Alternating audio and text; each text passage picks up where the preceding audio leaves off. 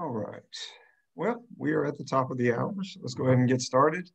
Welcome back, everyone who caught our first presentation. Welcome to everyone who's just getting started with us. My name is Bill McDowell, COO of Accelerant Research. We are your hosts for this February Virtual Insights Conference. If you are just joining us, I'll just quickly go through our ground rules that we covered for the last presentation. We are at the mercy of the tech. It wasn't a problem last time. Don't anticipate it will be this time, but knocking on wood, Zoom has definitely been our friend of late for these conferences. So fingers crossed that it'll stay that way. Second ground rule, be respectful. No trolling in the comment section, but definitely do engage, interact, ask questions, submit any comments. We'll be keeping an eye on the Q&A if you're in the Zoom. If you're accessing the another point, YouTube, LinkedIn, Twitter, we'll be keeping an eye on all of that chatter as well. If you are using LinkedIn or Twitter, feel free to use the hashtag ARVIC just to help us keep track of any questions that are coming through. With that, I am going to get out of the way and let Jason Jacobson kick us off with his talk, which is titled Both Sides Now, the Importance of Having Both Client and Supplier Side Perspectives. Very excited about this one. I cannot stress enough the importance of it. So I'm going to get out of the way and let Jason do his thing. Stop Thanks, sharing, Bill. Jason, so you can.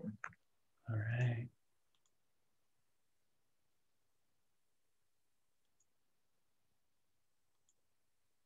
All right. All good, Bill, on seeing it? Yes, sir.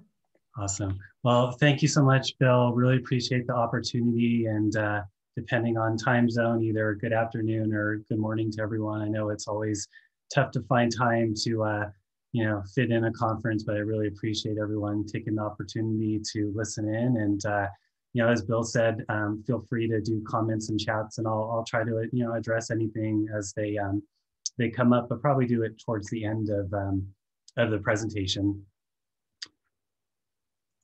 So one of the things that seems to come up time and time again, it's listed in the GRIT report, it seems, every year. It seems to be a topic that comes up just in conversation, is that there's really a gap between what buyers or sort of client-side researchers want and need and what suppliers are providing. And this is literally just from the latest GRIT report. There's a great quote. You guys can kind of read it, but they talk about this gap between the in the relationship there.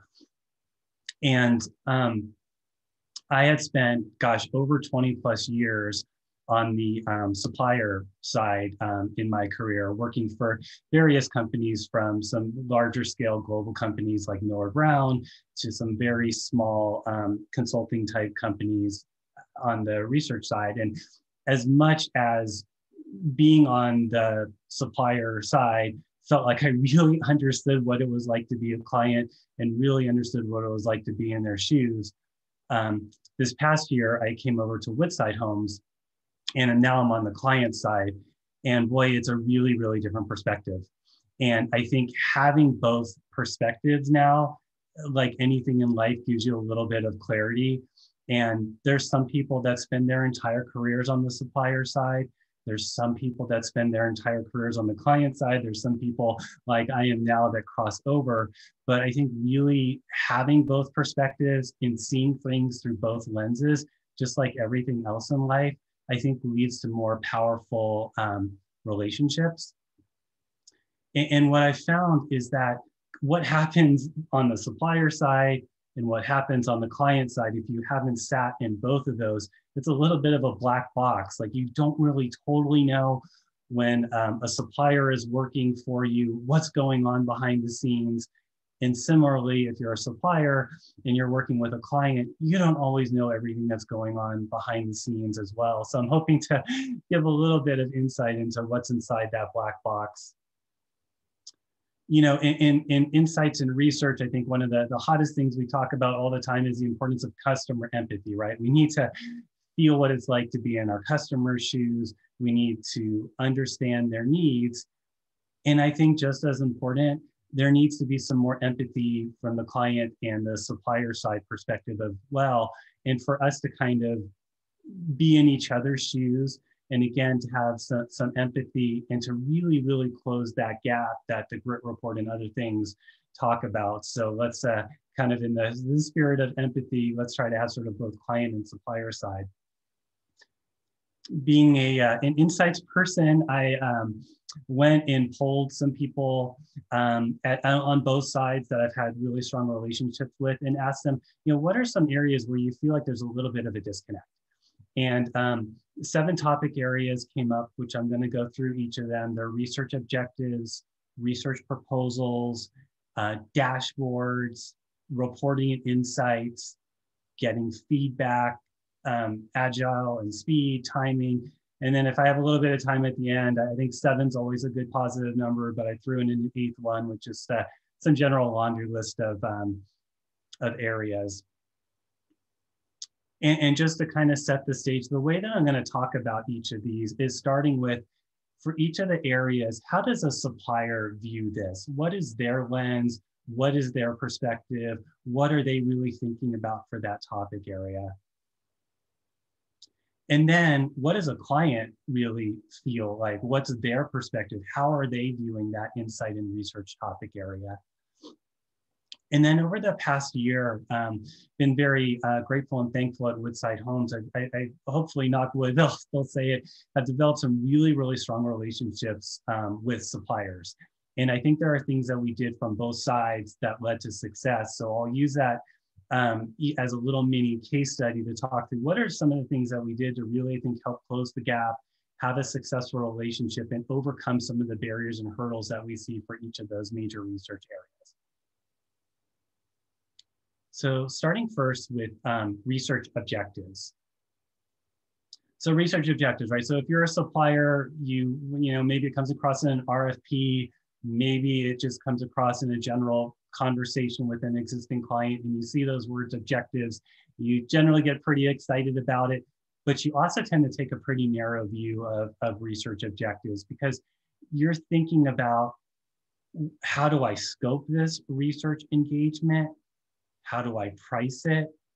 You sometimes start thinking methodology, maybe get excited about, wow, maybe there's something really creative that I can do to address this, or maybe there's something more traditional. You start thinking about, how do I either build a survey, or how do I build a mod guide? Like, what are the questions that I need to ask? And you do think about a little bit at the end of, like, what are the insights that this client really wants? They've given me these objectives. And how do I start to think about how I'm going to build something to get the information that they need? And it's a bit of a generalization, but I think when a supplier thinks about those objectives, just given the nature of their work, they tend to go to that place. On the client side, though, we think about objectives in that way, but we also take a much broader view of objectives as well. So when we think objectives, we think about, what stakeholder in my organization is really needing this information? Is it the CMO? Is it someone in product? Is it someone in design? Based off of the insights in the research, what sort of decisions do they really need to make? What information do they need? What actions do they need to take?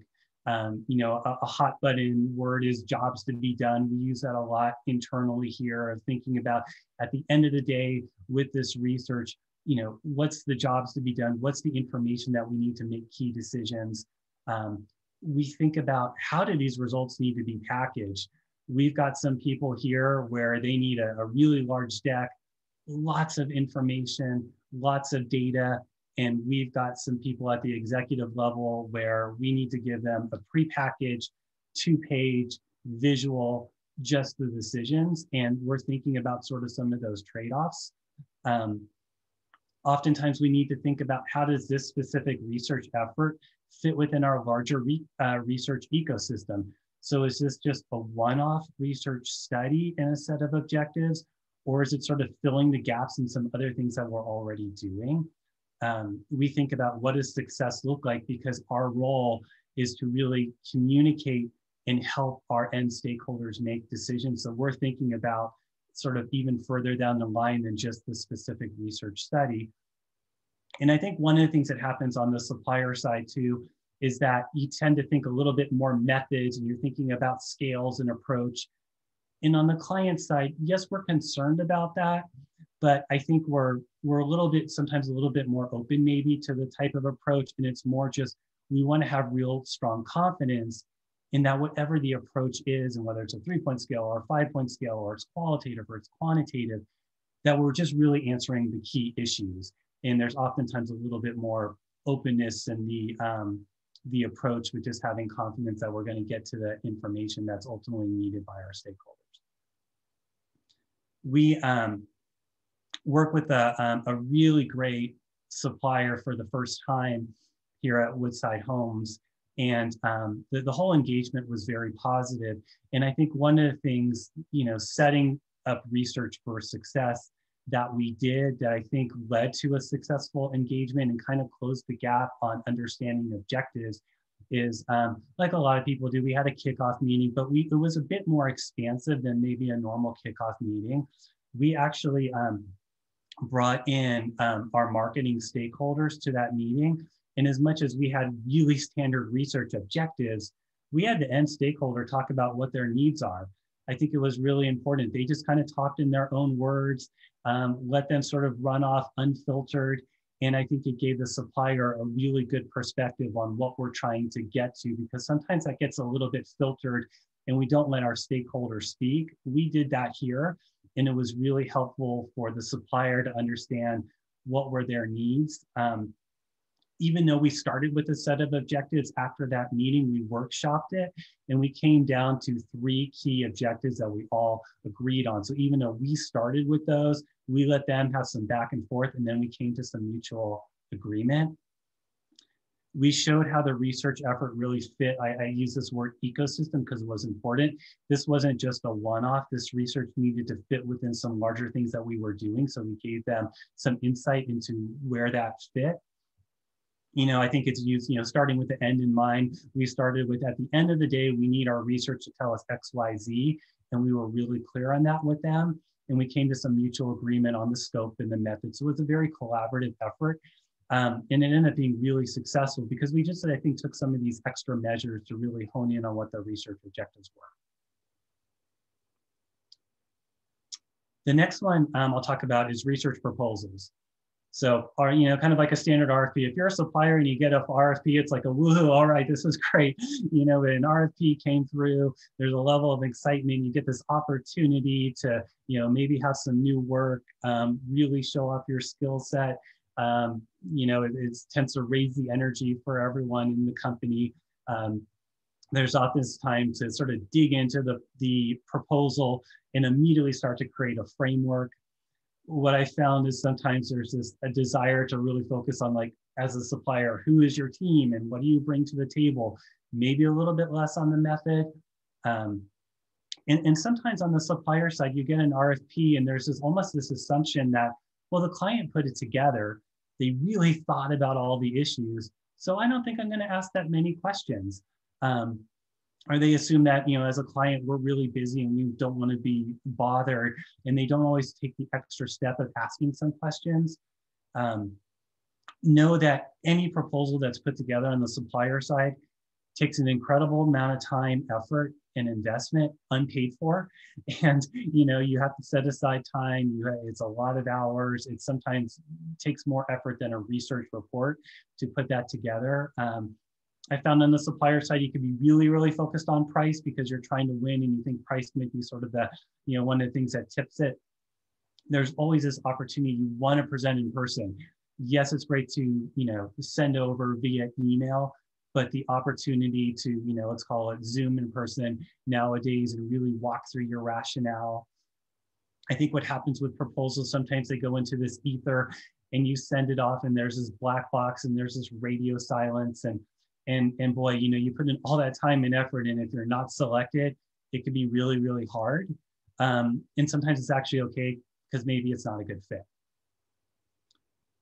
On the client side, we worked on a few RFPs. It's an incredible amount of work as well, just putting the RFP together, figuring out what's the research scope, what are the objectives, what are our business goals, and when you put it all together, it's like, oh gosh, now I've got to find time to answer questions and review proposals and set up calls. So it's a lot of time and investment on the client side as well. And one of the things that I found on this side of the table is that we really want a partner to be successful. So when we send out an RFP, there's this expectation that whoever we're sending it to, we're going to select somebody, but we want you to be successful, because if you're successful, we're successful. And I've seen a lot of proposals that are so focused on the team or the supplier or the company or their background, and they spend a lot of slides and a lot of time and energy, but we've kind of already selected you, so we have a little bit of knowledge and some confidence in the ability to do the work. And the proposals aren't often as focused on what are the end results and who's going the extra mile. I really, sitting on the client side, like it when suppliers want to set up a phone call, want to talk through the proposal, show some extra interest, want to bounce questions off.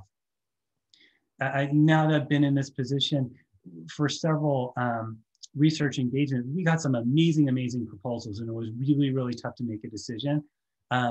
And some that I thought would win were not selected. And sometimes here, a CMO just said, I like that one better. So that does happen. So sometimes, like from the supplier side, you could do everything right and still not win it because one of the decision makers just says, well, I like that one better. And I think on the client side, unfortunately, sometimes after this whole RFP process, there's not a lot of follow-up with suppliers the way that there should be, especially for ones that don't win or when a proposal gets put on hold. And what I found on this side too, while price is such an issue on the supplier side, or we think it isn't always on the client side. Yes, price matters, but we also have a budget. And sometimes we actually need to have research engagements that might be a little bit higher in dollar scope to justify our budget and to keep it for years on end. So there's a tricky thing with price that kind of comes up on a case-by-case basis. We've had a couple of really large engagements here from an RFP and proposal perspective. As Woodside Homes, we're going through lots of new initiatives.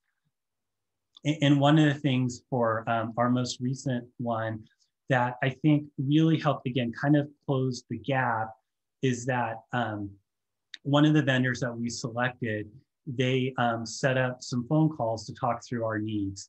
They showed an incredible amount of personal interest in the research, which really felt like, wow, they really care and they really want to work with us. Their proposal, in contrast to some of the others that we got right to the point. It was very personalized. It was very focused on the end research needs. It was less focused for them on their team. It was more about what they're going to do, how they're going to solve our problems, and why their approach works and why it's right. What we did on our side is we really coached them. Yes, we gave them the proposal, but we said, if you do this, this will help you succeed. So we tried to really guide them in the proposal for success, because again, their success leads to our success on both sides. And then once we did a selection, at least what I did is followed up with each of the suppliers.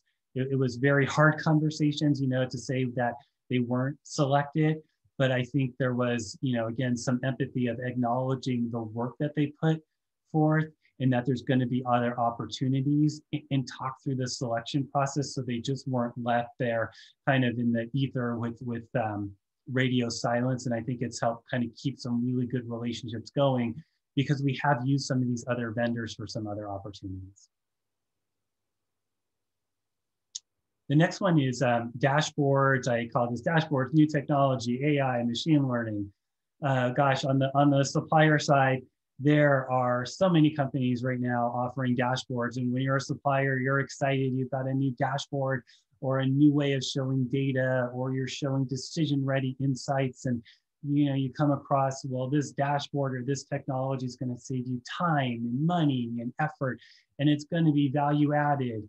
And they use the word, it's going to democratize your data, and we have a subscription. And probably like a lot of people now sitting on the client side, I get inundated with emails about this, and some are personalized and some are just completely canned. Some are just selling the technology, but they're not selling the solution. The ones that do this better are selling the solution and how it really helps solve issues. Sitting now on the client side, when I was on the supplier side and we came up with new dashboards and new technology, I had this level of excitement. I always thought, gosh, how is a client not going to sign up and take this? Sitting on the client side though, we are drowning in data. It's almost too much data at times. We have so many dashboards already, and sometimes it's like, oh my gosh, another dashboard. Some of these dashboards are great and they help me make decisions, but it's hard. It takes time and energy and effort to learn a new dashboard, to figure out how that data is going to fit into your ecosystem. If there is a new technology or a new solution, it isn't just a simple sign-up process. Internally, we have to make the business case that we want to invest in this, and this is why. We need to demonstrate that there's some return on investment. It's very hard to sign up for a dashboard or a new technology for an entire year if we haven't seen it and if we haven't experienced it, and give that full commitment, because that is a big investment. And what I found with new technology and dashboards is some of them just don't tell a story. They are maybe overly complicated, or they do some really cool things and have some great bells and whistles, but they oftentimes aren't action oriented, or they don't tell a story. And so we are working with actually 3, let's call them sort of dashboards, SaaS type systems. And we signed up for them and they've been really successful, but we did some extra things. One is on their side is they did some personal reach outs. They really understood what our business needs and some of the challenges were. They gave us a trial subscription, which was fantastic. They said, try it for a quarter. We paid for a quarter, use it, see if it works. And at the end of the quarter, if you don't like it, you can stop the contract. But if you like it, then you can commit to a year, which was much easier internally here to get management on board to get a new technology and a new system in place. But all 3 of these providers did is they really helped us get onboarded. They set up time. They have an internal team that helped us start using their data. They did a lot of learning and tutorials. So immediately they got us engaged and took some of the barriers away. Prior to selling in, we gave them our data and they used it as a case example. So we really got to see that information and see it in use. Instead of just buying the catalog, we bought what it actually was going to do for us using our data. 2 of them have some APIs with our current system, which makes it super easy. And one of the things about the dashboards that are really unique about these 3 is that it's not just data. It has actions. It really gives some very good clarity and indicators, and it provides recommendations, and it tells a story. So these dashboards aren't just sitting there. We're not just running things and kind of looking for information. They are identifying areas that we either need to improve on, or they're saying, hey, this is an issue, we need to go look further into this. And they really shine, and they've taken dashboards and taking them to the next step, which from the client is really, really useful and has helped in a very successful engagement.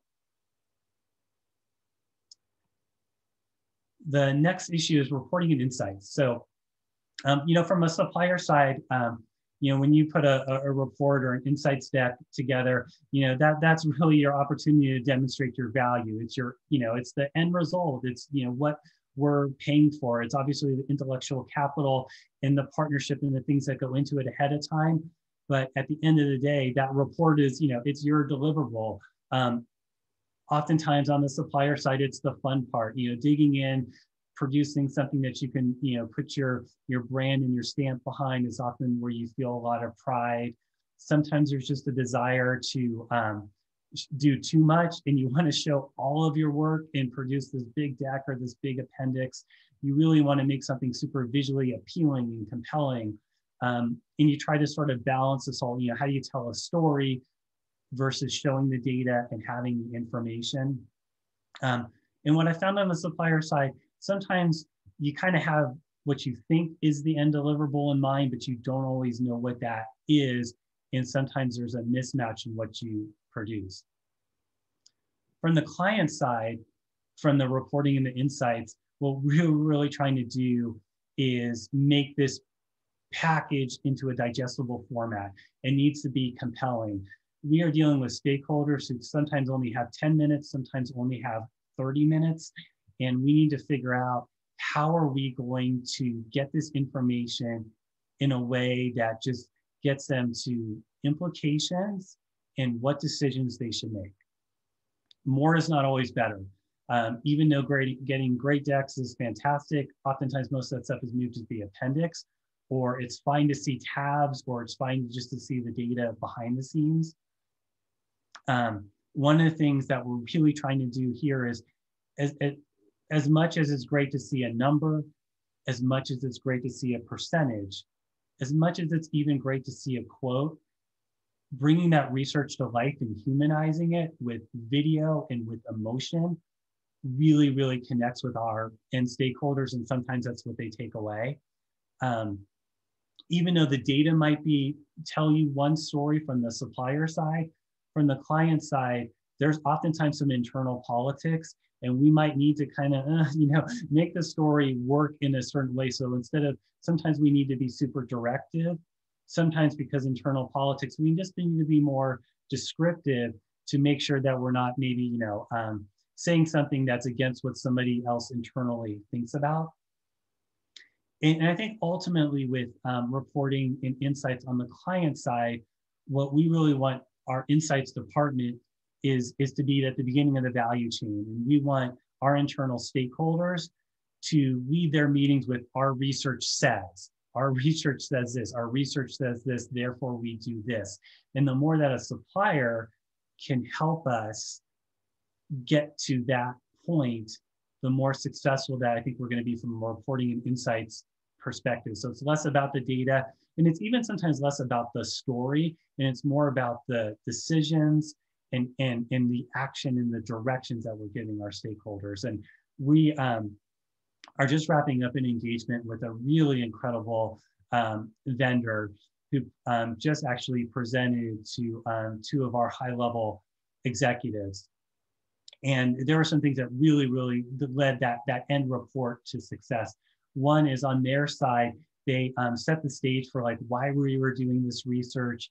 They gave a little bit of credibility for the why behind their results. They provided information in a 10-page deck. It was digestible, it was easy to follow, it had very clear directions, moved everything else into the appendix. It was very decision-focused, not data-focused. And what really helped is we had a lot of check-ins with their team. So before they ever produced this deck, we had about 4 check-ins and kept evolving it together as a team. So we kind of got to a place where we knew what our end stakeholders needed, and we really helped them evolve the deck to meet that. They used video in a very compelling way. It really connected with our end stakeholders. It brought the voice of the research to life. And it was interesting. I've seen some very slick reporting decks. Theirs wasn't super slick. And it's not to say that that's a downside of things. It was fine. It was clear. It had a lot of white space. It didn't have sometimes I see these reports with so many bells and whistles and so many visuals that it takes away from the data. Theirs was nice, but our end stakeholders just appreciated a little bit more of the kind of the simplicity and the direction behind it.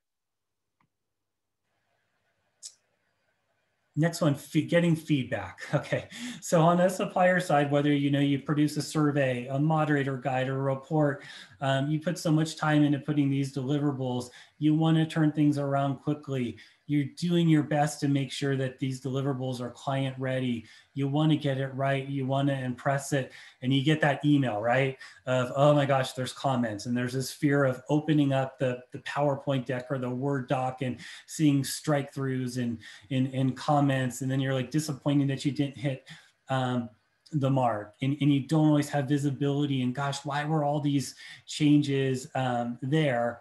But there's also this willingness to like do whatever it takes to make it right. And I think sometimes there's this either need or desire, depending on the extensiveness of the feedback, to maybe push back a little bit. And I think that's okay. But, you know, feedback in general in life can be hard, right? Getting feedback on your deliverables, sometimes you sort of need to take that breath and get to a good place, and never kind of take it personal, and take it in the right spirit. Because, you know, what I found on being on the client side with the feedback is we don't always know what we want. I wish we did. I wish we had a crystal ball, but until we see it, then we're able to give feedback and react to it. And sometimes what will happen is like, in being on this side, we'll have a questionnaire, we'll have a mod guide, we'll even have a report. And then somebody higher up looks at it and just blows it up and says, I want a completely different thing. And that's going to happen. And we have to sort of take this and then make the augmentations and the edits to it. Sometimes on the client side, we just don't provide the right clarity. We think we're clear, but we're not providing the right direction. Sometimes from the time the supplier started working on the deliverable to several weeks down the road, things change, and we need to account for that. And I think just know that hopefully for most clients, when they're giving feedback, it's in the spirit of success. And it's the spirit of, let's get this right. Let's work through this together. It's not that anything was done wrong, but give some background on maybe why the changes were there. We know our stakeholders best.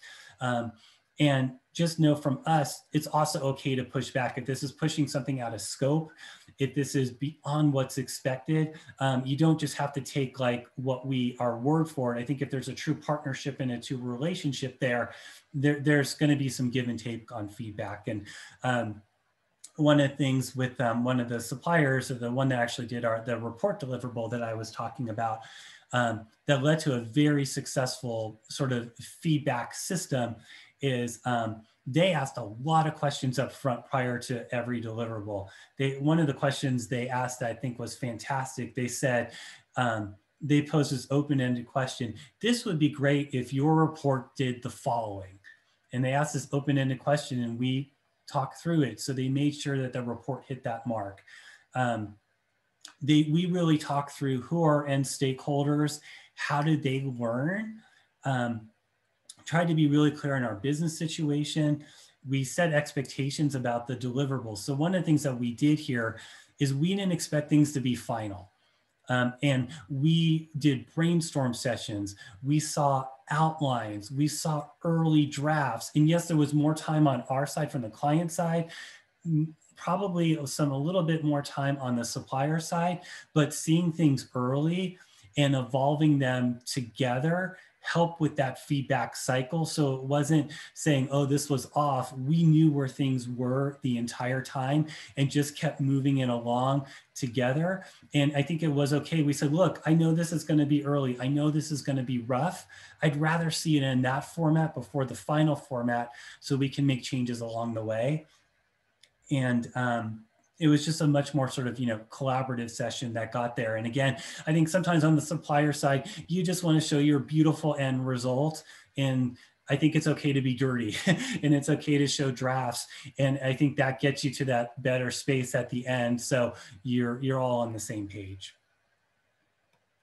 Agility and speed, right? There's so much talk on a lot of supplier side. Faster is better. It's better to provide bite-sized information. Everyone needs to keep a pulse. Agile research is great. It could be less expensive. And yes, yes, yes to all those things. And from the client side, because I get inundated with this sort of types of requests from suppliers to sort of have this type of research, it works well for specific types of situations. We're doing iterative design. We're doing some design changes here. Works great there. When we have a couple quick questions we just need an answer to, works great. We have some ongoing quick pulse studies, works great. But the one thing with agile, fast research is on the client side, just know that we also need to be mindful that the sample is good. We have some hard to reach audiences here at Woodside Homes, trying to find home buyers and people in the market. So even doing things, we can't do things super fast sometimes because the sample could be a little bit tricky, and we need to have some flexibility in the question types. Even when research is done fast, it still takes some time to analyze it. And one of the things I've really learned on the client side is more and fast isn't always better. It is at times, but it takes time to institutionalize research. We can only feed our internal stakeholders so much, and we need to be sort of mindful about when we deliver information so it has the most impact and so we don't overwhelm people. So I think the big thing is just agile research works, but it needs to sort of fit the right situation. And it also, when it comes across, it needs to align with our other findings. Because if we do something quick and fast and it's disparate or it's divergent in something that we've seen before, there could be some issues there. So just sort of, I think, be mindful of kind of those perspectives. And we're working with a provider that we do a lot of sort of not a lot, but a fair amount of iterative work with them. But one of the things that makes that successful is we have a lot of control over the sample. Their system's easy to program. There's a lot of flexibility in the question types. The output is really, really easy to understand. It's low cost video. And on their side, they really provide great customer service in terms of helping us use the platform, turn things around and turn things around quickly. So the last sort of big one is timing. And so from a supplier side, you know, there's a lot of urgency in trying to get things over the finish line, whether it's sign a contract, whether it's win a project. You know, I have a lot of empathy for, you know, business development, salespeople. You're making projections. You're trying to say, what are you going to be this quarter? You're making commitments way up the chain. You're trying to qualify leads. Like, is this somebody I should follow up with? Is this a hot lead? Do they really have budget? Do I need to spend my time with them?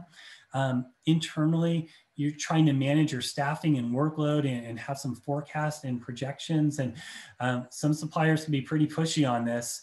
And some can be great with just the check-ins. But just kind of, I think on the supplier side, understand timing has an incredible amount of importance and it impacts so many things at the business. On the flip side, on the client side, we oftentimes have less urgency. Sometimes things need to move quick and we can do so, but oftentimes in order to sign up for something or get a research study across the finish line, we need to make a business case internally for that investment. We need to show the ROI.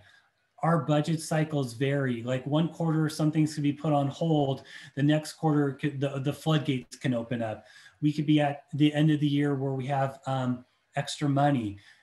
What one project might be a priority and we think that it's going to go, and then another project comes in and all of a sudden it has higher priority and we have to juggle and move things around.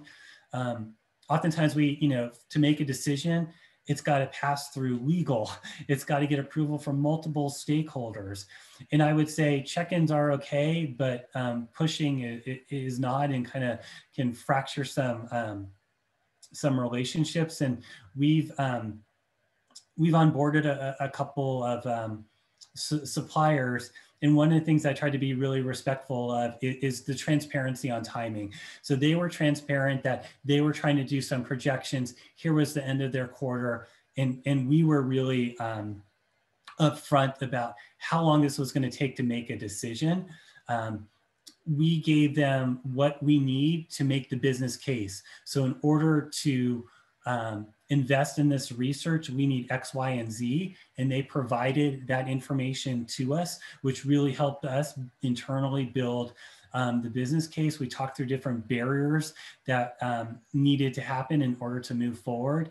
And then they showed some flexibility in their terms too. So, you know, timing's one of those kind of crunchy things. And I think, again, just sort of, you know, more transparency on both sides, it's led to success for us. I thought I would just leave with a little bit of a barrage of kind of bonus round things, of just things that were sort of, I've kind of come up and have, sort of percolated in my nearly 25 years in the industry and seeing how things have evolved, and just having some conversations about this presentation with a few others. So some maybe tidbits for suppliers, depending on if you're out there. Sort of my wish list of things is there is so much focus now on customer empathy and emotion and qualitative information, but it's hard to put that all together in a digestible way. You going through videos, even when you could do snippets, even when you could do themes, it's tough to put that all together and make that super strategic. So if there's suppliers out there that can help with that qualitative humanizing in a more strategic way, I think that's a need out there. We need to just really get our behavioral science down. Yes, surveys are great, but the more actionable information comes from understanding consumers in context, from understanding emotions and understanding motivations and what drives their decisions. And there's some great neuroscience going on out there, but evolving our measurement system is going to help us be more predictive, and I think help suppliers produce better results. I think CX and UX and branding, sometimes those areas, and I get it, are very disparate, but I think they can be maybe viewed a little bit more holistically, because at the end of the day, they all sort of get to a place of understanding consumers in leading to insights. And sometimes UX and CX are disparate, but there's a lot of crossover there. So it'd be great to see those groups coalesce and work together a little bit more. Being on the client side, I get canned emails all the time. For those salespeople out there, it's great when something's personal. Whenever somebody sends me a personal email and they've taken the time to maybe learn more about what my business needs are, I will reply. When something's canned, or it's clear that they haven't taken some extra energy, generally I think a client's not going to reply. And just added a few other things. I think in terms of there's a lot going on with AI and machine learning. And what I would say with all these kind of things at the end here is, don't sell the technology, sell the solution. Sell what your technology is going to do for a client and how it's going to make the decisions. Because words like AI and machine learning and text analytics don't get us where we need to go. That's the engine, but focus on the solutions and focus on the actions and the decisions that we're going to be able to make based off of that information. Sorry, I'm a little bit on my on a high horse here, so apologies for that. But on the client side, I think the things that we can do is really be much more clear with suppliers on what our desired outcomes are. I think sometimes we think that we're clear, or we put an RFP together, or we put out their objectives, but we're not clear enough. I think it's important to talk about where insight sits in the organization. Is it mature? Is it new? Where does it sit in the value chain to help suppliers have a better perspective on what sort of information they need to provide? Just being open and honest about some of the barriers that it's going to take for research to go into the organization. Again, just being transparent, providing more timely feedback. And one of the things that I've seen on the client side is regardless of what the supplier does, whether they win a project or not, is say thank you and be appreciative. I know it's a simple thing, but sometimes that goes a long way to building relationships. It's just being appreciative of the work and taking that extra step. And, kind of my 4 summary points here is in terms of a visual is, I think more collaboration is needed between suppliers and clients, because we're going to get to end results better. Putting each other's shoes, having more empathy, having more understanding. Again, I sort of hit this point of don't sell the technology, think about the solution, and let's get there. And let's start with the end in mind. And I think that's one thing on the client side that we could be clearer is, where does this need to be? What are the actions that we need to take? And let's really get the information there and be more clear there. And I think that'll all help close the gap. So with that, I really thank you for your time. I will turn this over to Bill and see if there's any sort of questions. All right. Any questions? Go ahead and submit them now for Jason. Checking to see if any have come through. And while we wait on that, you know, the term partnership is one that everybody likes to throw around in the research world. But it's true. The things that you've described, this sort of empathy, openness, communication, oftentimes we do take this seller and sellee approach, and it becomes, adversarial at times. But no, to the extent that you can sort of, be open with one another, ask questions, show those vulnerabilities, it tends to help tremendously. Yeah, no, completely agreed. And I think that's just, again, I kind of opening up that black box a bit helps. And I think overcoming from the supplier side, overcoming the need to be perfect. and I think that's really helped. And again, from the client side, giving more visibility. I think those are the kind of the two areas where I see those sticking points. On the supplier saying, look, this is a rough draft. This is my outline, but I want to make sure that I'm hitting the mark. And from the client side saying, that's great. Yeah, it's going to take me a little bit extra time, but let me review that, because I think what happens is things are delivered too much oftentimes in like what's quote unquote the final stage. And you've got this mismatch of expectations. And that's where, you can get some of that butting of heads or a little bit of that. That happens. We had a great question coming from Andrew. Do you also feel it's important to follow up after the research has been delivered and share how the research was used and the outcomes? Speaking of black box. Yeah, no, absolutely. And I think that was one of the things on the supplier side that I always felt is like, we produced this report, we gave direction, and oh my gosh, what happened? And then you're waiting to see like, did that ad that we tested come through, or did that product come through? And yes, and I think what I've been trying to do on this side is follow up with, you recommended XYZ, here's where we're at, or here's where we're at in the development cycle, or we decided to do XYZ, but here's why. And I think that gives some greater understanding. And I think that's a great area to, again, sort of keep the conversation going. What I found on the supplier side is great at the end to do, almost like your grand rounds of your business case, like what did we recommend, but then follow up with the client or vice versa, and then talk through what did you end up doing with research, what sort of decisions. And it could be something where, nothing happened because of internal budget, things got stalled or things got delayed, or, that was such a great insight. And here's some of the things that we did based off of it. And I think from the supplier, it's great to hear that, right? Because you're like, wow, my work had value and I did something. And from the client side, again, sort of it helps keep evolving that relationship. And it's all about relationships. And like any relationship, it requires work and effort. And you can't do it on every single engagement. Sometimes you're up to your eyeballs and you just can't circle back and share those results. But to your point, attempting to is always a good thing. I know we've got a lot of young researchers that are in attendance.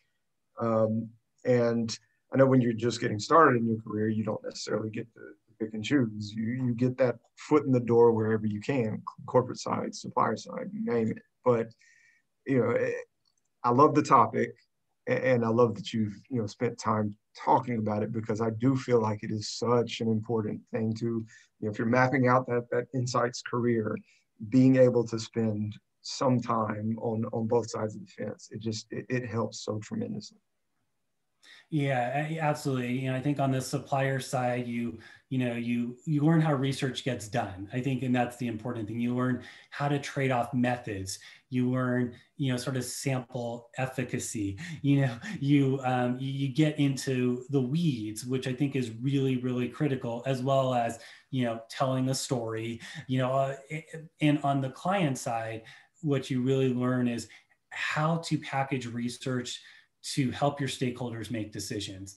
And it's a very, very different lens, but they're so incredibly important. So I would say to young researchers, like I said, I started off on the supplier side, I'm on the client side. I've seen people do the reverse, but if you have the opportunity to kind of, dip your toe in both waters, great. If you really like one track on the supplier side, what I would say is ask these more probing questions of your client. Like, who are the stakeholders? How does this research fit? Is this a one-off to give you greater sort of empathy and understanding what decisions need to get made?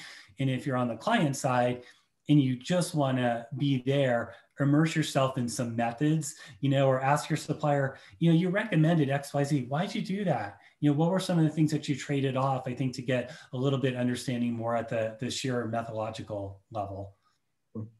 No, and you alluded to some of this, and it sounds like even in your current role, the client side today ain't what it used to be in terms of, it used to be that you commission research, you receive results on the back end. Now, it's very easy to get a corporate, Qualtrics account, conduct Yes. some surveys yourself, do some DIY, and those abilities do help to if you're on the corporate side, to be able to dabble in some of these more nuts and bolts elements, right? Yes.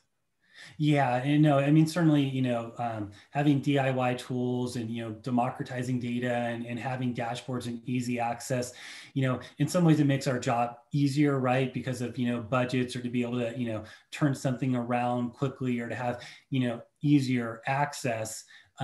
But in some ways you still need to package it. And I think that's the end thing. So yes, it's great to be able to, put a survey out quickly. It's great to get, video commentary. It's great to, sort of, again, have sort of major access to information like we've never had before. But the still challenge is I'm dealing with, marketing and product and people from various roles, and insights isn't their background, and understanding data isn't their background. They're like, I need to make XYZ decision. So those tools really help us at least get that information quicker, but there's still the, the packaging of how do I figure out how to present the information that meets their learning style? What are the 3 takeaways that they really need? And also with research and insights is how do I make sure that I have their back because I'm supporting them, but B, how do I put it in a way that they're going to understand? Because if I show numbers, I kind of alluded this, numbers are one thing, percents are another thing. Quotes are powerful, videos powerful, or even just a visual. And, these are the 3 steps. Just takes it to another level, which really needs to happen because, they can't spend their time being immersed. They're trusting us that we've sort of immersed ourselves in the story. And they're saying, I have XYZ issue. What do I do about it based on what you found?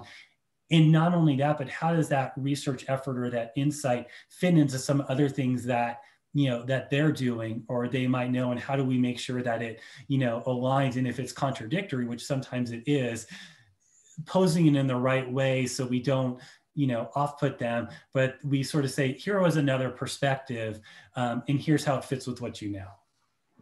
Oh, and it goes back to Tyler's presentation earlier today, and the bureaucracy and the politics of research. I mean, that's yes. What better place than the corporate side to learn all of this? Yes, absolutely. Yeah, fantastic. I do recommend if you're a young researcher, I want you to bookmark this this webinar. This is really good stuff and very, very impactful. And even if you've been at it for a while, it's so some really good stuff shared here. Listen, I think that does it for the Q&A. Just one last quick check. Yeah, I think you did it. Congratulations. Just a couple of real quick housekeeping items. We are going to be posting all of the videos from today and archiving them, so definitely be on the lookout for that. Should have those up in the next day or 2. Again, mark your calendars for March 25th, which will be our next conference installment. And that's it. Jason, appreciate it. Thank you for closing us out today. Yeah. Thank you everyone for your time. Really appreciate it. Yeah, and thanks everybody for attending. This was great.